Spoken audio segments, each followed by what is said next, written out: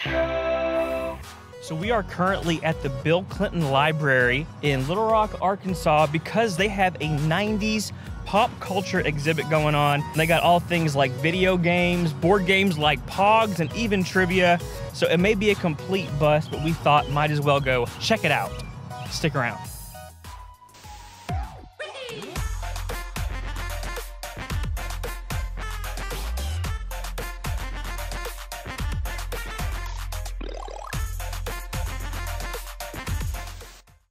What is up, Internet? Retro here, and today we have a little bit different of a type of video. We are going on a tour of a 90s museum exhibit. This place is sweet. I'm talking everything 90s pop culture from the music, fashion, movies, video games, and more, and it was a blast to go to this. I can't wait to show you this footage, but guys, before we get into it, a couple things. The first is this. You're gonna notice that nobody is wearing a mask.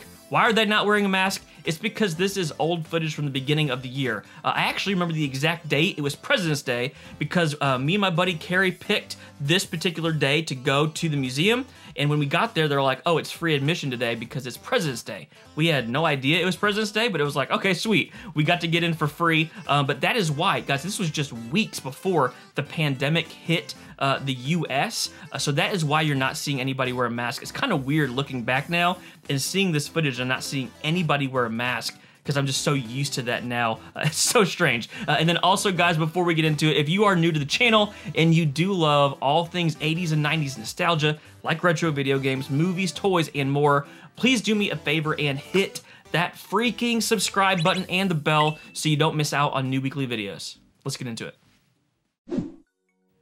So the very first thing we see before we even get into the exhibit is this Friends set.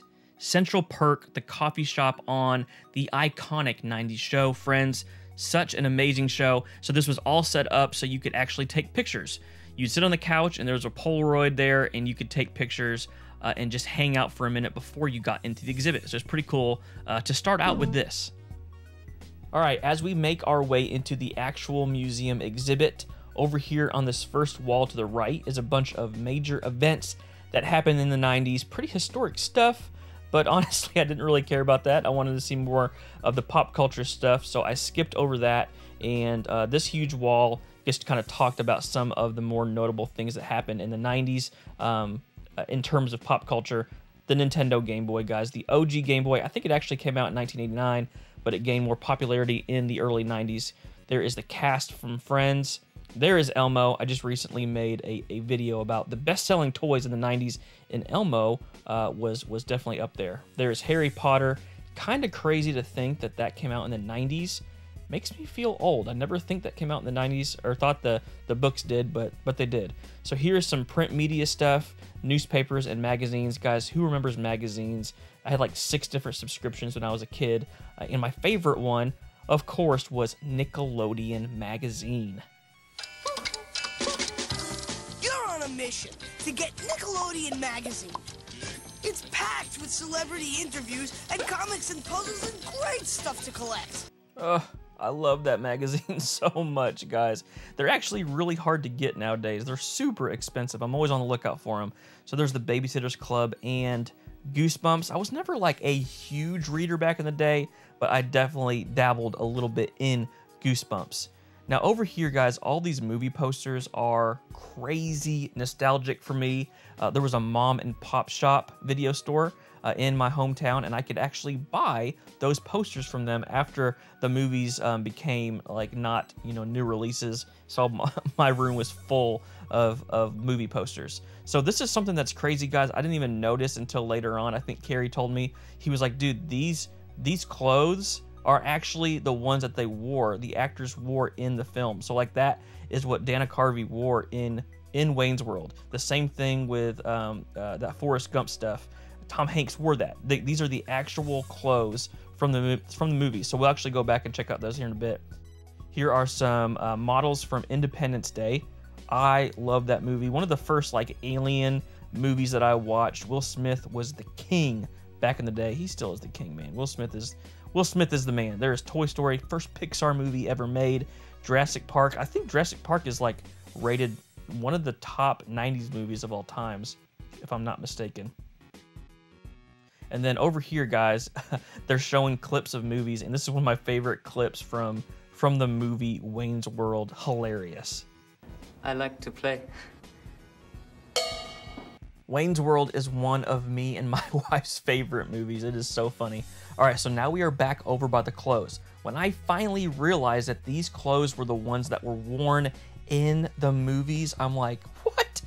This was worn by Tom Hanks. That is crazy. Here are some clothes from A League of Their Own, an amazing baseball movie from the 90s. There are actually a lot of great 90s baseball movies. The Sandlot, Rookie of the Year, Little Big League, so many. All right, guys, here are some props from the movie Jurassic Park. Like, these were used in the movie. That is so crazy to me. The bamboo cane. Man, Jurassic Park is such an amazing movie, guys. 1, 2, and 3. I loved all of them. I even like the Jurassic World movies. You guys tell me down below if you are a fan of Jurassic Park. I don't know how you couldn't be, honestly. This is a sick Lion King leather watch. I would rock that thing right now. Give me that watch. I would rock that, man. The thing is amazing. Here are some props that were used on the movie Men in Black. Guys, what could Will Smith not do back in the day? He was a rapper. He was in huge TV shows, in movies. He even has a YouTube channel now. I mean, Will Smith does it all. Men in Black is a great movie. And then over here, guys, Mrs. Doubtfire. I'm not kidding when I tell you that it is one of my favorite movies of all time. I remember a friend asked me what was my favorite movie, and I said, Mrs. Doubtfire. I just love that movie so much. And these are the clothes that Robin Williams wore in the movie. Could you make me a woman? Well, now I just want to go watch Mrs. Doubtfire. Help is on the way, dear. I do a very, very terrible Mrs. Doubtfire impersonation, obviously. All right, now we are moving over into the television area. Guys, in fact, question of the video, what was your favorite TV show back in the 90s? There were so many, it's hard to pinpoint, but I would probably say for me, my favorite show was Seinfeld. Me and my wife have watched through Seinfeld so many times. Here are some Beavis and Butthead. It appears to be boxers, I think. It's kind of one of the first cartoons that was more for adults, that you could almost trick your parents and being like, no, this is for kids because it's a cartoon, right? But no, it definitely was not for young kids. Speaking of Seinfeld, there is the cast.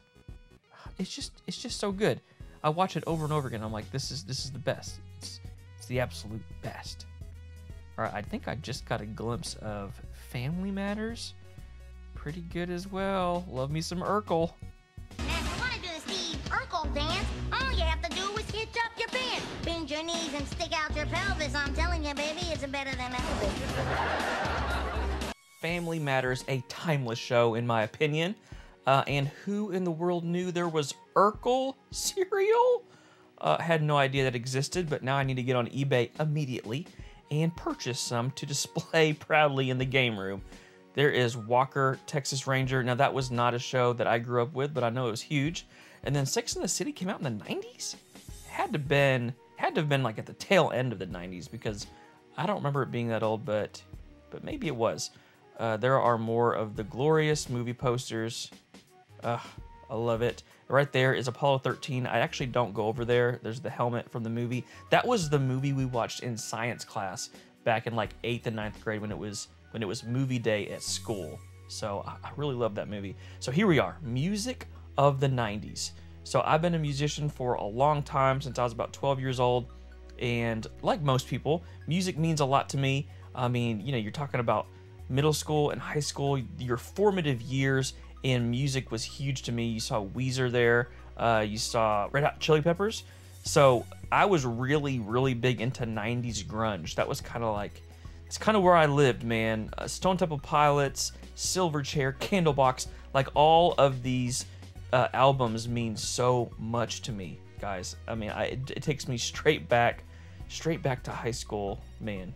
Amazing times. So right here is an arcade cab that was supposed to be turned on and usable. It's supposed to have like thousands of games. I'm assuming it's some kind of like emulator or something. But I tried to actually get it to work off camera for a little bit too, but I couldn't figure it out. I don't know if it was dead or what was happening, but I really wish that was on, so people could have played some old school games. Right here, we're gonna see like a Pokemon poster, guys. Pokemon in the 90s. The 90s Pokemon craze was huge, and I was a part of it. Here we are looking at some toys and games. Now this is the section that you probably would all expect is my favorite section. I'm all about the toys in the games, man. That's what my whole channel is about. And there's the Super Soaker, some kind of anniversary edition that would be my dream to have in my game room. Here are some of the original Pokemon cards, it looks like. And you would assume they'd have some more holographics, or any. I don't know if I even see any in there, because it was all about the holographics, man. That's what us as kids wanted to pull back in the day. There's Trolls, Beanie Babies, Elmo. There's a Furby. I just made a video on the top selling 90s toys, and all of those toys were a part of that. Go check it out if you've missed that. There's a hacky sack. I was not a hacky sack kid. I was more of a yo-yo kid. There was 2 camps in my school. You either played with hacky sacks or you were a yo-yoer, and I was on the yo-yo team. All right, getting into some video games. There's the OG PS1 Final Fantasy VII. That game literally changed my life. You see 007 right there underneath that Super Nintendo. That kept bugging me. I'm like, why would they do that? You need an N64 in there. And they also didn't have original Super Nintendo controllers. That bugged me too. There's a poster, and then here is another, just looks like a poster maybe from a Nintendo Power or something. And there's a Sega CD. Never had a Sega CD. Always wanted one. Never got one. There is a Discman. I'm not sure what that Rio thing is. I've never seen that before. Maybe you guys know. Is it MP3 player or something? I didn't think there was MP3 players in the 90s, but maybe there was. And then right there, that Samsung DVD VHS combo was the one I had in my game room for years, and it finally died on me. It was a great little unit, and then it died. So VHS, and guys, who remembers Blockbuster? Right now, rent any movie from Blockbuster and you get a kids film absolutely free. Great news for grown-ups. Make it a Blockbuster night. Man, the memories of renting movies and games at the movie rental store, whether it was Blockbuster or Movie Gallery or wherever, it was an entire experience, and I miss those days. Here are some old school original cell phones. Golly, look how big those are. Thing's huge. There is some kind of cool 90s aesthetic phone that I've never seen before, but the colors were really cool on that. All right, guys, so this mouse pad you're seeing right here is everything to me. Like, I want that so bad in my office. That is amazing. Here are some burned CDs, it looks like. Dashboard 95, an old 90s Mac. I never used Apple products until like mid-2000s, so I'm completely unaware about or know very much about Apple products. Here's an old CD case with a bunch of CDs. I still have a CD case in my car, and people make fun of me all the time, but hey, I still listen to CDs, so leave me alone. All right, getting into the fashion of the 90s. I want to know from you guys, what were some of the fashion staples back in the day for you in the 90s? For me, it was my jeans. It was all about Jinko jeans, Zones jeans, and I think Urban Pipeline or something. And basically, what I had to do to get new clothes in my town, because I lived in a very, very small town, there was a JCPenney storefront. Like, there was no clothes at the store or at this little building. There was just the magazines, and you would go in there and pick out what you wanted, and then you would order from that storefront. So crazy that's how it worked back then, but yeah, that's how it worked. And look at these clothes. Like, these are cool now. Like, this is what people are wearing now. They're trying to recreate 90s retro clothes because they're the best, man. They're the best.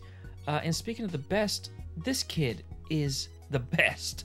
I love that dude. Look at him in his cool sweater jacket. All right, we are wrapping up the tour of the 90s Museum exhibit with these trivia questions. Now, this is cool. This is another thing I did not notice until the whole thing was wrapped up and I was kind of walking out. I was like, hey, look down here. There's questions. There's trivia questions. It was hard to take in everything when you're walking through this nostalgia bomb. You're just like, whoa, look at that, look at that, look at this. Tamagotchi, of course, is that answer. If you guys know any of the answers to these, leave them down in the comments. But I thought this was a cool touch to add to the exhibit, to put some questions down, to put some trivia questions down on the floor. Nice touch. Guys, I told you this exhibit was amazing. It actually went above my expectations of what I thought we were going to experience by going to it. I think the thing that got me the most was the music. Seeing all those old albums like Candlebox, Silverchair, Stone Temple Pilots. Guys, this is my high school years and it hit me. I want to know from you guys, what was your favorite part of the museum? Was it the fashion? Was it the video games? Was it the music? Let me know down in the comments. Guys, as always, thank you for hanging out, for watching the video. If you would like the video, it helps so much to get this kind of content out in front of people. Also, subscribe if you have not already. And until next time, peace.